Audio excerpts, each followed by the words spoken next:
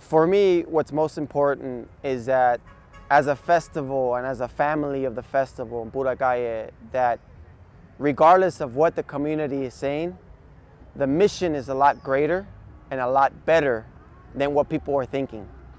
And we're not here just to please the people, but to please the world.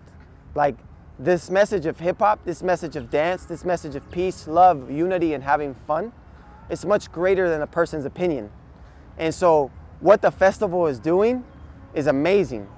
And there are things that people will not ever understand. They will not ever understand.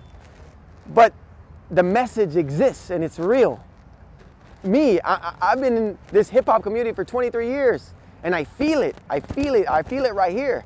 So if these people are not accepting it, it's because they haven't given it any thought, any love, any respect. They haven't given it that. You know, I came in here with open arms. I came in here with open arms and I accepted it.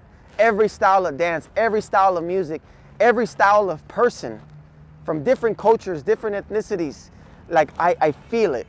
And for these people that don't feel it, they're just not giving it a chance. And it's the people that never give something a chance, never excel in their life. So if I have another message is to start to be more open-minded and open heart and give things chances. Not everything will succeed, but not everything will fail either. So as long as you have an open mind and an open heart to things, you will always have love for the work that people are doing. It may not be the work that you love, but the work that Pura Calle does is love.